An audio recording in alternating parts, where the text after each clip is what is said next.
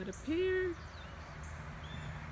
This camera is not picking up properly, so I'm not even gonna walk around the tree, but I have about 2 dozens. That's my pear tree. It's big.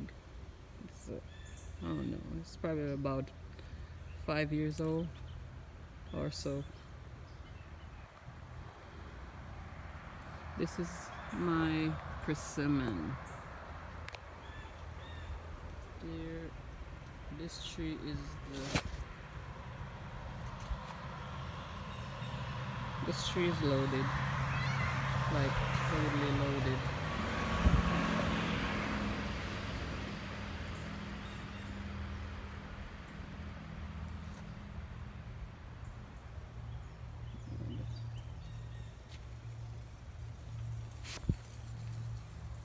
I don't know if y'all know that you could actually use the young persimmon leaves and grind it up with some olive oil, and it's good for your skin. Alright, this is my Santa Rosa plum. The other one died last year, so I got me another one. This is the persimmon.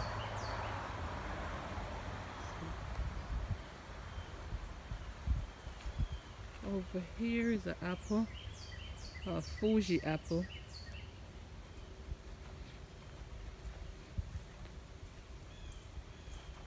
Right here is my little fig. I just got that. Right over there is another, I think it's a Granny Smith apple. But what I want to really show y'all is my carrots. That's butternut squash.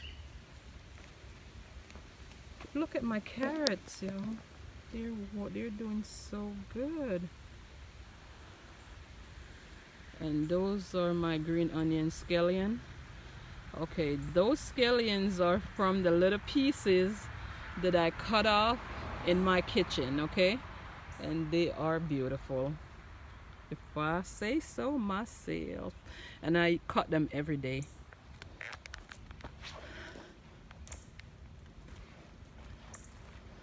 And use from it.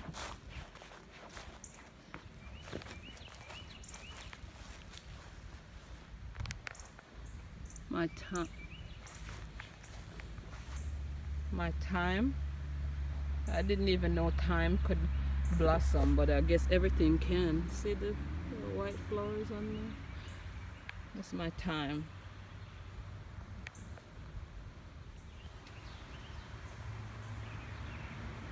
This is the lemon tree lid. The tree is way more than 4 feet.